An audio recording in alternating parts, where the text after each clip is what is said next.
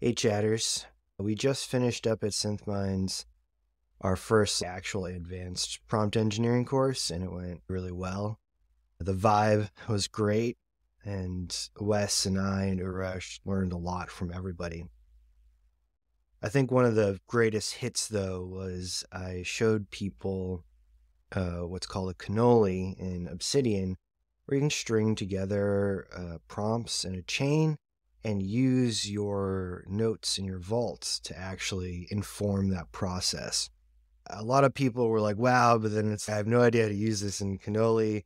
They have documentation, which we'll go over, but there's a lot of self-learning and thinking about like, how do I actually string this together? So we're going to work towards that. So I'm going to start very simple, which means that if you are fairly well practiced in Obsidian, you can skip this video.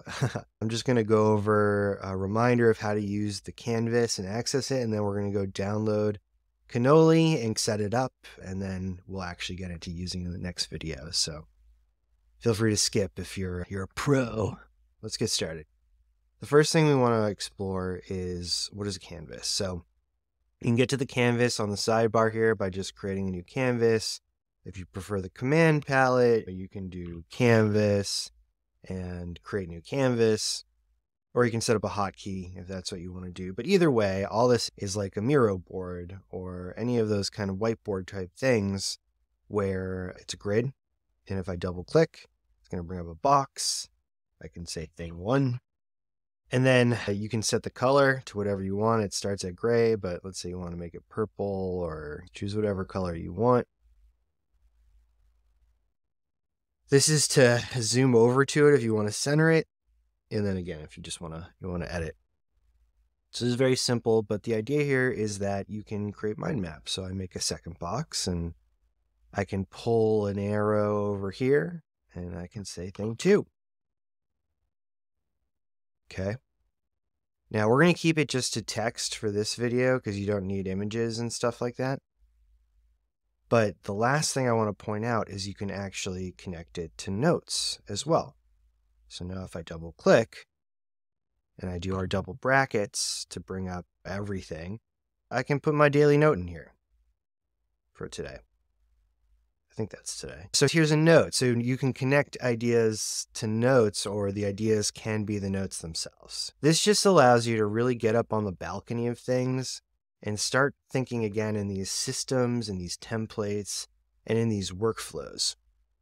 I love using Canvas for just thinking through something.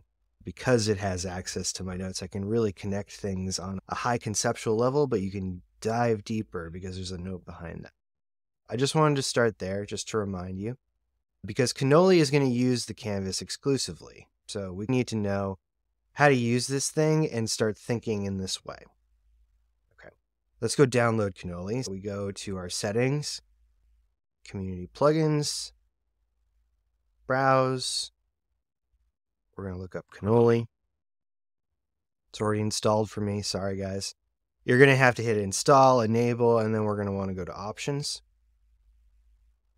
And you're going to see here, the first thing that comes up is you're going to want to add Cannoli College. This is really important. And that's because, let me just go to it to show you, this is the documentation. Cannoli College, and it does basics, special arrows, special nodes, vault interaction groups. And then within each of these, it essentially has a canvas set up with words around it to tell you what it can do.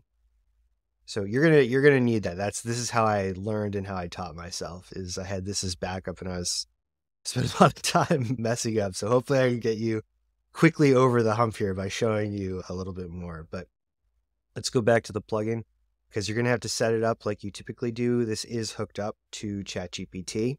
So you're gonna need to go get your API key and put it in here. Cost threshold, this is important because as your cannolis get more complex, and if you're dealing with like much longer notes, that all gets fed into the API and you're paying for that. So I recently made a cannoli for a client that works really well, but it costs $5 each time you run it because of how much text is involved. So the idea here is you want to set this limit if you're worried about money, right? It probably only starts at 50 cents. That's going to be fine for most calls, especially in the beginning here. but just recognize you're using the API. If it's set to $5, because I was testing that thing, you might want to set that lower. Next is, at least at the point of recording this, Cannoli hasn't been updated in a few months, which means you can only get the GPT-4 November version, which is fine, honestly. I think it's good, especially for this in the API. It works. So all you got to do is make sure that this is written out like this. You probably have GPT 3.5, blah, blah, blah. And if you want to stick with 3.5, that's totally fine too. Let's say you're watching this sometime in the future though, Cannoli's been updated, so you can always kind of change the model. All you got to do is go to platform.openai.com/docs/models, or you can just Google Perplexity, whatever, OpenAI models will bring you to this page. You just want to come down to here where it starts listing them. And all you're going to have to do is copy and paste whatever the model is that you want to be pulling the API from. And then we'll come back to Obsidian and you just want to paste that in there. Just a couple more things. If you like the temperature at a certain level, again, this is how random the next token becomes. It becomes more creative at higher token limits. You typically, depending on what you're doing, want to keep it down. But if you're doing something creative, maybe you're trying to write some scenes of a movie or something like that, maybe you do crank it up a bit. But just so you know, you can do this up and down. You're going to want to leave everything else the same for now. Again, if you're more advanced, you'll be able to take advantage of this stuff, but all you really got to do is up to here. The call concurrency limit, you have to change this. You're probably not going to be doing more than 50 concurrent calls, at least to start. So yeah, that's how you set it up. And then once you download it, if we go back to our canvas, once you download it, you're going to see this little symbol here, start, stop, Cannoli. And that's pretty much it for the setup, okay? So we're going to do our first Cannoli here. Actually, let's go to the documentation just so I can show you how it runs from the documentation. Okay, so let's do a quick rundown of how it works. So you're going to want to read through all this in the documentation, but pretty much all you need to know is gray square acts as a prompt to the large language model. Arrow just means where you send in this, and a purple box is an output, okay? So think of this as the gray box as your system prompt, and a purple box as it's outputting from that system prompt, or just the single prompt, whatever it is.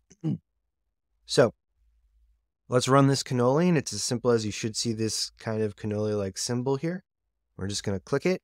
It says started Cannoli 1. It turns to yellow, letting you know that it's in that box, creating that completion.